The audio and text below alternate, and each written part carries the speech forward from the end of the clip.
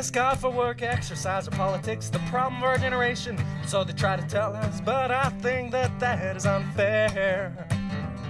But for the moral aptitude of this generation and the empathy we feel for one another far exceeds those of our parents. They never had to go through the trials of our youth and the state our country's in.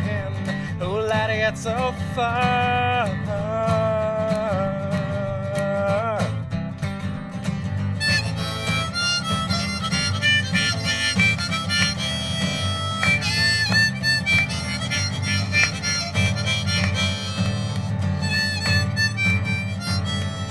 The decay of the minds of our youth is proceeding entirely in frighteningly unprecedented fashion, thanks to a number of things, such as appalling education, apathy to our needs, poison via television, internet, video games, bad food, worse parenting, and instantaneous gratification of our every way.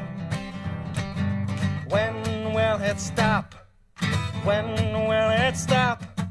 Satan living in its poison in our face.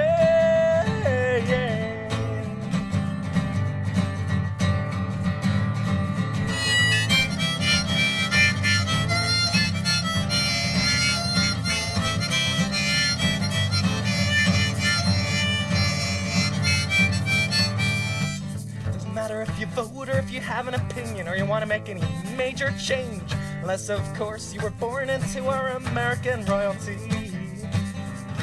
Because our freedom comes at a price, namely lack of any freedom at all, and therein the irony lies, as do our invisible shackles. For the bourgeois of our time is the middle class of the aforementioned opiates try to keep this fact from us. America, land of the free, freedom for who? It's not for you and me.